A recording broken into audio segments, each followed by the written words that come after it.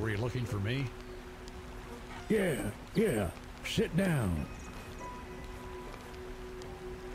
We have quite a serious problem. We ran out of supplies last week.